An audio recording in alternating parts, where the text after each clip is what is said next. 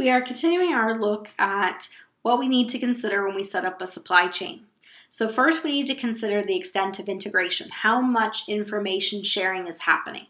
Are we going to own the company, or are we going to share information, and what level of sharing are we going to have? Are we going to just talk to them periodically, share observations, or are we going to give them access to our databases? And you have to remember there's a risk associated with that when you're giving another company access to your proprietary information. So how close of a relationship is there going to be? Then we have to consider logistics. What are the costs to move our work in process, our raw materials, our completed product, both internally and externally, as well as the inventory carrying costs, that is our storage and the value tied up in the materials. The third thing we need to consider is the level of technology that we're using.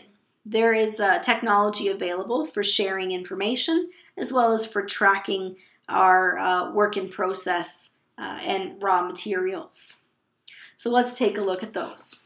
So as we look at technology, the first one we want to look at is what is called EDI, or Electronic Data Interchange. This is where you are sharing purchase orders, sales data,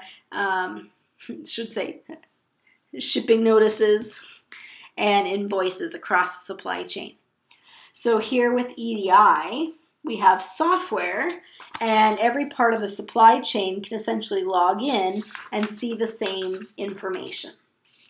So all parts of the supply chain can see the orders that come in from the customers to the retailer, and the idea with this is it should reduce delays and reduce the bullwhip effect, because we don't have that lack of communication or that uncertainty about how much inventory we should order. Okay? So we shouldn't see those swings in inventory, too much, too little, as we're sharing information. While EDI is just a software that shares information, shares data, you can actually get ERP, which is Enterprise Resource Planning, and this takes it one step further, and it transforms that data into business decisions. So it's going to decide how much inventory is needed, how much is on hand, how much do we need to produce, when do we need to produce it.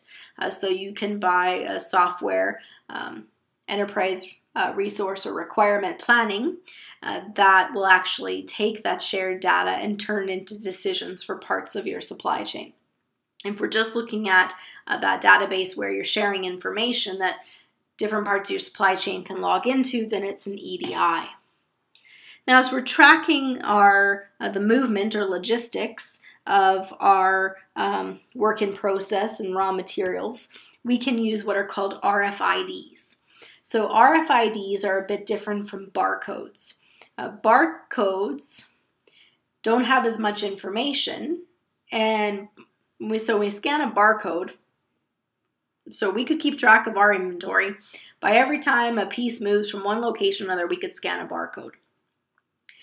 But with an RFID, we can then track it without having to do the physical scan.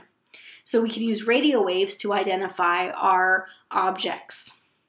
They can be passive, so every time it moves past a reader, then it detects the RFID and takes the information. And the RFID will have more information than a barcode. Or you can have an active RFID, so it has a battery attached to it, and then it actually transmits a signal so you could track all of your inventory as it moves. If you want to see an example of a passive one, okay, so maybe you've been on campus and you've seen throughout campus these little icons here for our security. These are actually RFIDs, and so our security guards, as they patrol the area to make sure that they have checked all the locations of our building within every hour, then what they do is they take a reader and they scan that, and so it captures information. What time did they go by?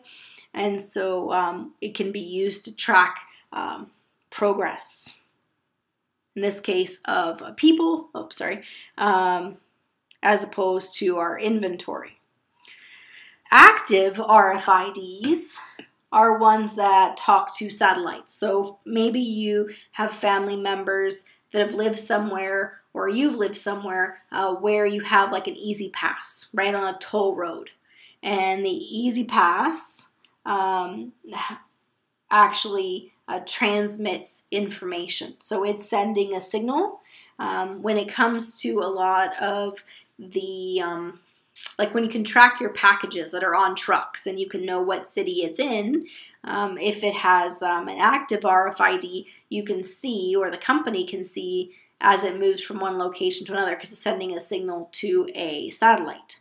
If it's more passive, you have to wait until that truck gets to a location where it gets scanned. But we can track our inventory as it moves throughout the supply chain. Third thing we have to look at when it comes to technology is e-commerce.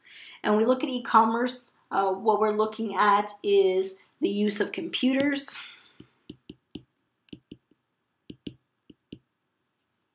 and the internet for buying and selling.